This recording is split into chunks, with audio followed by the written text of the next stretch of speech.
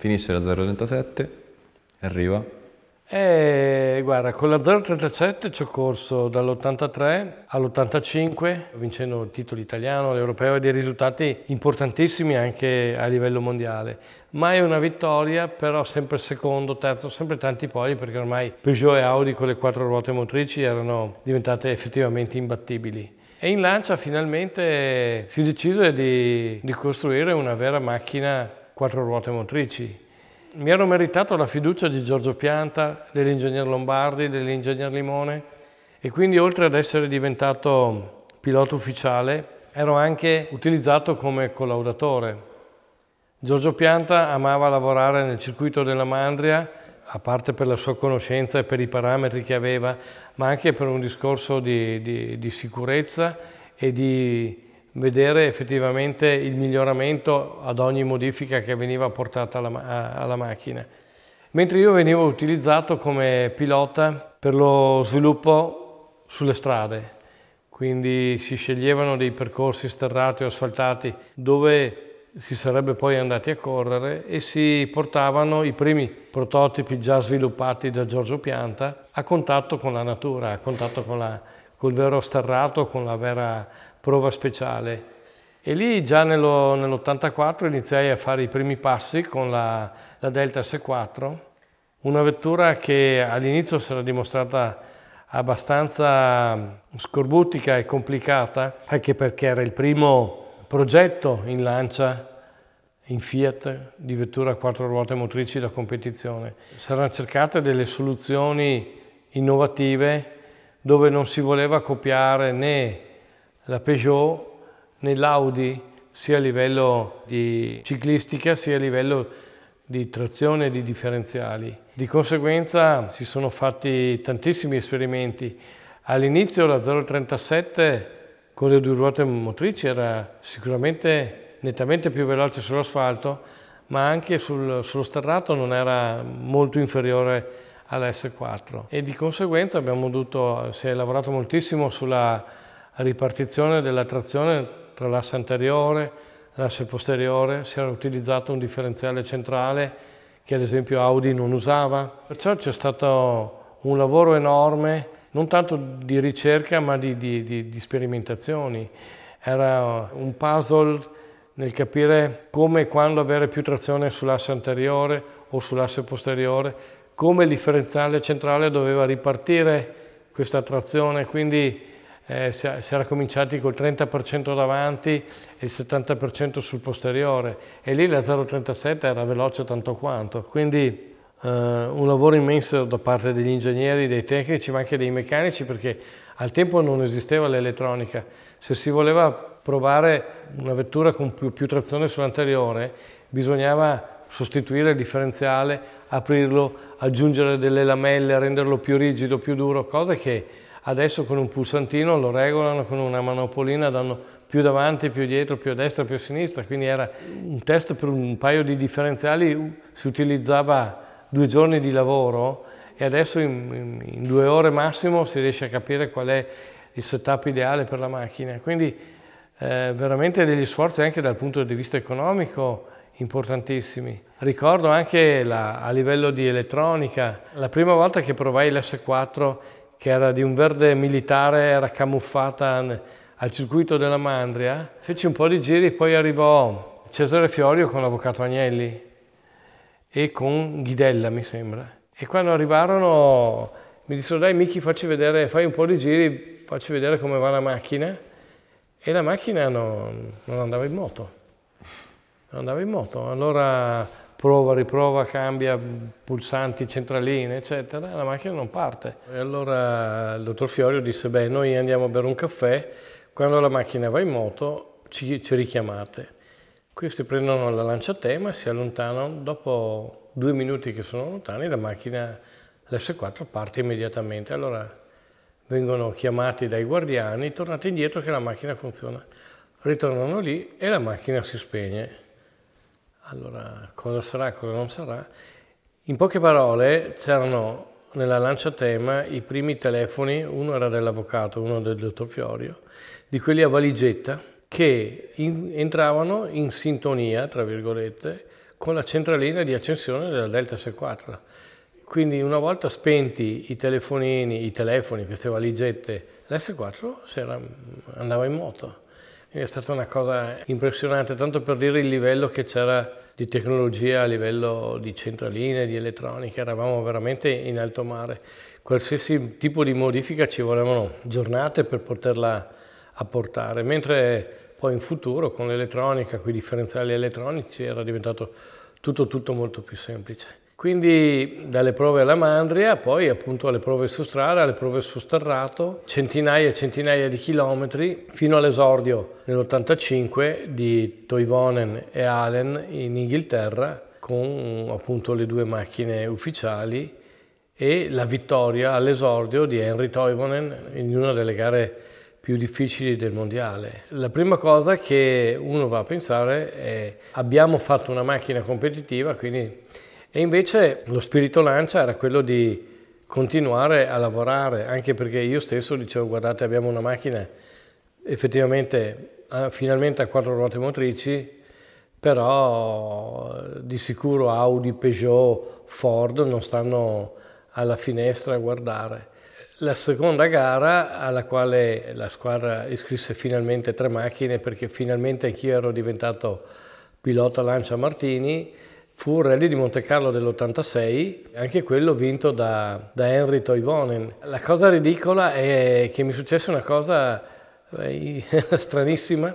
Eravamo in lotta per la vittoria, Toivonen era davanti e poi a una quarantina di secondi c'era Salonen e a meno di un minuto c'ero io, e c'era tutta l'ultima notte del Rally di Monte Carlo, che diciamo era una notte che come chilometraggio corrisponde a un rally mondiale di adesso, di questi anni, quindi veramente una notte dove tutto poteva succedere. E alla partenza della prima prova speciale in notturna, dopo le poche ore di riposo, la mia macchina non si mise in moto. Subito guardai se c'era in giro qualche lanciatema con un telefonino nel baule, e invece niente, c'è stato un problema ad un cablaggio, e quando finalmente si riuscì a capire il problema, io partii, ero già tagliato fuori non solo dalla vittoria ma dalla gara, perché avevo il massimo 15 minuti per presentarmi a inizio prova speciale. Purtroppo ne erano già passati 16, ma il mio navigatore dice: magari c'è un po' di discordanza tra i nostri cronometri e quelli dell'organizzazione della gara, dei cronometristi, e partii a manetta per cercare di vedere se riuscivo a entrare nel controllo orario giusto, ma su un ponte completamente ghiacciato, con le gomme slick che nel frattempo si erano raffreddate perché avevamo già tolto le termocoperte, e staccai 2 ruote e mi fermai là. In ogni caso non mi avrebbero fatto più continuare la gara perché ero fuori tempo massimo.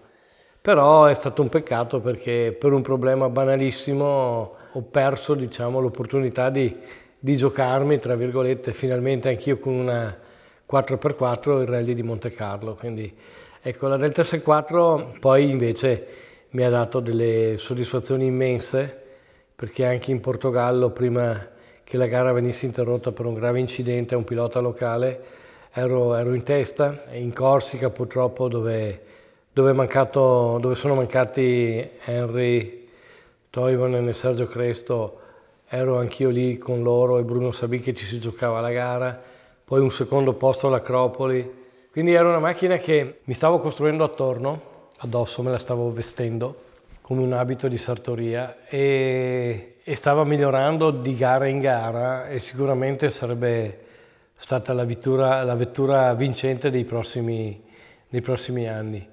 Poi purtroppo tutti i vari incidenti che ci sono stati con i gruppi B fecero in modo che la federazione decidesse di abolirli. In un certo senso è stato un peccato, perché effettivamente noi piloti vogliamo potenza, cioè già la macchina era a un livello impressionante a livello di prestazioni, 0 a 100 in 2 secondi e mezzo, quando la macchina più diffusa in Italia era la 127, cioè eravamo degli eroi. Poi veramente c'era tanto un potenziale enorme per renderla ancora più veloce, più competitiva. E quindi l'avere annullato, non dico il lavoro di tanti anni, ma questa escalation delle vetture da rally che erano diventate delle vetture, dei mostri a livello di performance, è stato un grosso peccato. Sicuramente gli ingegneri in quegli anni hanno lavorato molto di più pensando alla prestazione, trascurando molto la sicurezza. Questa macchina ha il serbatoio sotto il sedile, ha il serbatoio dell'olio a 20 cm dalla turbina che è a 1200 gradi, quindi era facile che in caso di incidente fuoriuscisse dell'olio, della benzina e ci fossero appunto degli incidenti, dei fuochi, insomma degli incendi. Personalmente ritengo che si sarebbe potuto continuare a correre con i Gruppo B, lavorando un po' di più sulla sicurezza all'interno dell'abitacolo, sul modificare la posizione di determinati componenti in modo che le parti più facilmente incendiabili fossero lontano dalle zone di calore. Io avrei modificato il regolamento, oppure avrei detto le Gruppo A, che sono state appunto le vetture immesse nel campionato da parte della federazione con un nuovo regolamento, cioè vetture derivate dalla serie e adattate alle competizioni, ecco che queste Gruppo A avessero, non dico la potenza dei Gruppo B, ma fossero molto più libere per quanto riguarda la potenza, la trasmissione, quindi libertà totale da parte dei costruttori di fare sperimentazione all'interno della vettura, però dentro una cellula, dentro un abitacolo derivato da una vettura di grande produzione, in modo che ci sia stata molta più sicurezza, anche più peso, va benissimo, però i piloti vogliono avere la cavalleria sotto. Ed è stato abbastanza traumatico quando dai quasi 600 cavalli dell'S4 passammo ai 220 cavalli della Delta 4VD. Dopo logicamente gli ingegneri, la tecnologia si evolve e anche lì in pochi anni si arrivò a delle prestazioni notevoli, invidiabili. Però quegli 8-10 piloti che hanno corso assiduamente nel mondiale vincendo gare eccetera, tra i quali mi tengo anch'io uno dei fortunati, diciamo che sono ancora quelli che sono più ricordati nel mondo dei rally, sono ancora quelli che erano considerati un po' dei temerari, cioè la gente quando vedeva arrivare queste macchine che erano completamente diverse da quelle che vedevi tutti i giorni, quando vedevano queste accelerazioni che erano maggiori di quelli della Formula 1 in una strada sterrata o in una stradina di montagna con i burroni dalle parti. Da un certo punto di vista ci consideravano dei pazzi, però effettivamente è stato il periodo in cui la popolarità dei rally, dei piloti e delle macchine da rally è stata maggiore nella storia di questa specialità. Hai detto che da fuori alcuni vi consideravano dei pazzi, no? Chi non è abituato a correre in macchina e vede chi corre da fuori può pensare che ci sia un po' di follia, no? Però voi che ci stavate dentro, da dietro il volante di questa roba qua, quanto vi sentivate pazzi e quanto invece vi sentivate sotto controllo? Parto da lontano. Pensate a Nuvolari che faceva la parabolica di Monza a 300 all'ora, senza la cintura di sicurezza, su un sedile di cuoio, con il casco di cuoio, il volante di legno. In più non c'era né guardrail, non c'era niente, quindi il mondo dell'automobilismo sportivo, il mondo dello sport in generale si è evoluto, ma l'automobilismo sportivo ha fatto dei passi da gigante nei decenni a livello di sicurezza. Il pilota, quando sale in automobile, ha come unico obiettivo di andare più forte degli altri. Tu sali, chiudi la porta, accendi il motore e spegni la luce in un certo senso all'interno del tuo cervello. Sei pagato per farlo e in più la mentalità del pilota è anche quella di dire che l'incidente grave succede agli altri, non succede mai a te, cioè se no non faresti il pilota. Col senno di poi effettivamente, se pensiamo al livello di protezione che c'era in queste macchine, anche i roll bar erano grossi come dei grissini, adesso le macchine hanno raggiunto una sicurezza impressionante, ma effettivamente eravamo un po' incoscienti. Come incosciente era il pubblico, erano gli organizzatori che certe volte con queste vetture ci aprivamo la strada in mezzo a due ali di folle. Se sbagliavi facevi veramente una strage, ci sono stati anche degli incidenti gravissimi. A livello appunto di sicurezza eravamo abbastanza fuori dal comune come mentalità, ma era così, si correva in quel modo. Cioè, anche in pista in Formula 1 correvano con le macchine che passavano a 2 metri dagli spettatori e c'erano solo delle pile di gomme usate come protezione. Quindi il motorsport ha avuto fortunatamente e giustamente un'evoluzione enorme negli ultimi decenni. Si parla anche dal concetto che, come si diceva da sempre, motorsport is dangerous, però il livello di sicurezza oggi è diventato elevatissimo, soprattutto anche nei rally. Ma con questi gruppi B effettivamente eravamo, come dicevo, dei temerari, ma anche non pensavamo alle conseguenze. L'unico obiettivo era andare più forte dell'avversario, con i mezzi che avevi a disposizione. E tu dentro l'S4, quando stavi andando forte, con la luce spenta, ci pensavi a quanto stavi andando forte? C'era il tempo di pensare a quanto stavi andando forte, è la domanda? Ma sentivi indubbiamente l'accelerazione e allora la velocità di percorrenza delle curve non era elevatissima perché pneumatici, sospensioni, si parla di macchine di 40 anni fa, quindi erano adeguati alla tecnologia di allora. Le prestazioni del motore erano nettamente superiori a tutto il resto della tecnologia, però se per caso Mark Allen o Henry Toivonen mi davano 3 secondi in una prova di 50 km, la prima cosa che facevo quando arrivavo all'assistenza, controllate un attimo la turbina, la pressione, perché mi sembra che la macchina non vada tanto, cioè, è la mentalità del pilota, cioè voler sempre qualcosa in più. Era già pronta l'evoluzione della Delta S4, era pronta la ECV, che era una vettura completamente in carbonio, con 700 cavalli di potenza, quindi ancora più esagerata. Diciamo che lì effettivamente la direzione, la strada intrapresa non era razionale, pensando di dover correre sul Col dei Turini piuttosto che sulla prova di Tarzan in Grecia, ma che sono le prove insomma più impegnative o più conosciute anche a livello internazionale. E correre con quelle potenze non sarebbe stato sicuramente non tanto possibile, ma gestibile da parte del pilota. Credo che molti incidenti che succedevano con i gruppi B succedevano per la stanchezza, cioè non tanto fisica. La tensione di guidare queste automobili ti portava ad avere una stanchezza mentale notevole e quindi quando sei stanco sei più portato a commettere l'errore o a non valutare determinate situazioni. Nei rally sappiamo che si conosce il percorso perché poi il navigatore ti dà le note, ti spiega come sono fatte le curve, eccetera, eccetera, però se tu non sei concentrato al 100% sei più portato a commettere degli sbagli. Se io penso che il primo rally di Corsica che ho affrontato c'erano quasi 13 ore di prove cronometrate.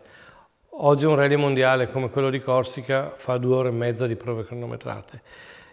La cosa incredibile è che dopo 3 giorni di gara, le ultime 2 prove cronometrate, una era di 85 km, poi c'era un trasferimento, cioè una zona di, tra virgolette, riposo di 3 km e un'altra prova di quasi 50 km. Quindi con una macchina con quasi 600 cavalli riuscire a rimanere concentrati per 3 ore su quelle strade era impossibile.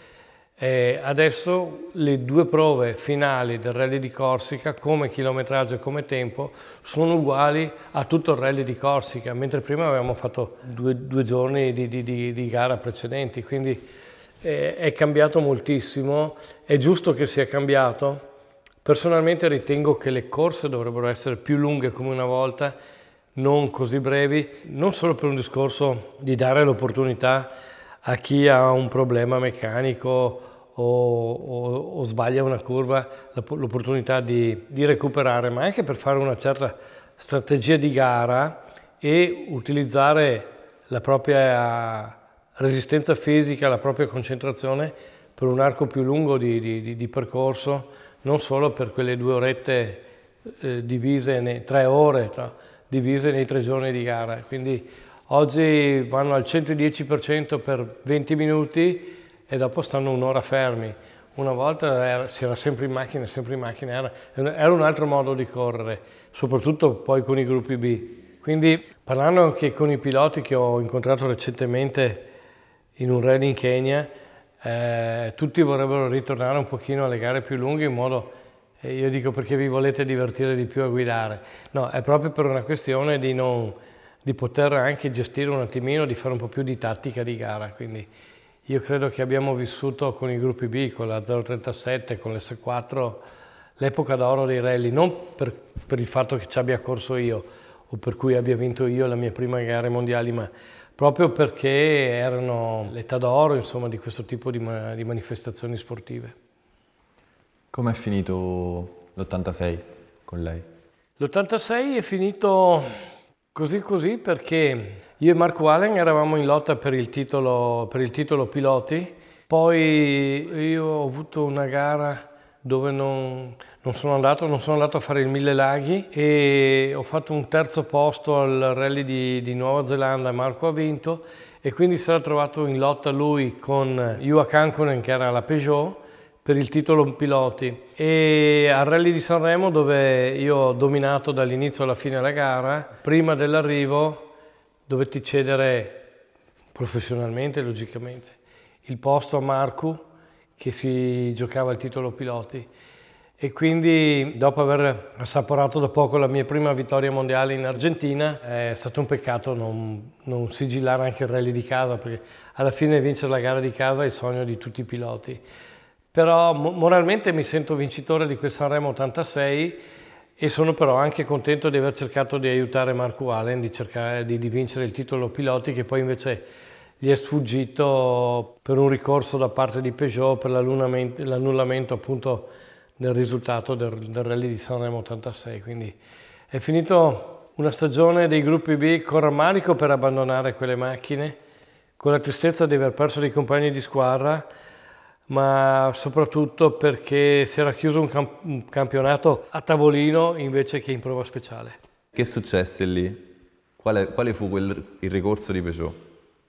Allora, erano vietate le minigonne. Le minigonne erano delle bandelle laterali che venivano usate in Formula 1, mobili, nel senso che salivano e scendevano dalla fiancata della macchina, ma in generale strisciavano sempre sul terreno e facevano un effetto suolo, quindi soprattutto sull'asfalto aumentavano tantissimo la velocità di percorrenza della curva, perché questo effetto suolo faceva come da alettone, cioè schiacciava la vettura al terreno, quindi aumentava moltissimo l'aderenza e il contatto del pneumatico, l'impronta a terra si dice in termine tecnico del pneumatico. La Peugeot si era presentata con questi accorgimenti, con questa diavoleria, al Rally di Sanremo nelle prove d'asfalto.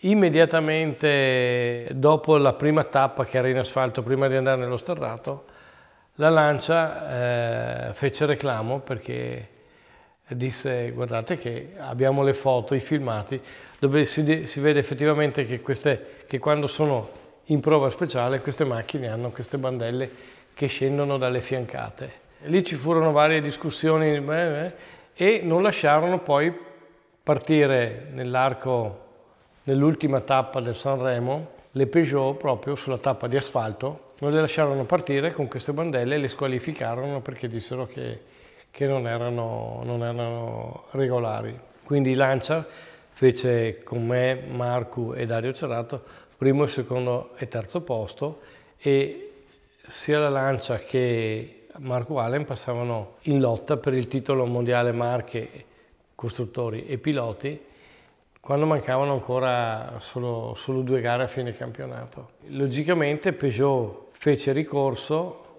facendo vedere che le bandelle erano fisse, non è che andavano su e giù nella fiancata della macchina, bensì era la macchina che si coricava in curva e che quindi la bandella strisciava, e quindi però dicevano che dall'altra parte stava alta perché logicamente la macchina ha un certo rollio. E lì è cominciata tutta una battaglia legale e alla fine, quando Marco era già convinto di essere campione del mondo, gli vennero tolti i punti del Rally di Sanremo e Peugeot e Campione diventarono loro campioni del mondo. Sappiamo che nel mondo dello sport, soprattutto del motorismo, vince anche chi è più furbo a interpretare i regolamenti. Ecco, forse quell'anno sono stati più furbi in Peugeot di noi in Lancia. In Lancia siamo sempre stati convinti e siamo ancora oggi convinti che il titolo spettava a noi. Se non altro per il mio sacrificio a Sanremo di dare la gara a Marco Ale. No, sto scherzando, ma in ogni caso era la cosa bella di quegli anni, la ricerca continua di escamotage, non per aggirare i regolamenti, bensì per interpretare i regolamenti a proprio favore. E da questo punto di vista io credo che la squadra Lancia sia stata la numero uno, perché avevamo proprio degli ingegneri specializzati nel studiare il limite del regolamento per poter adattare le macchine e renderle competitive.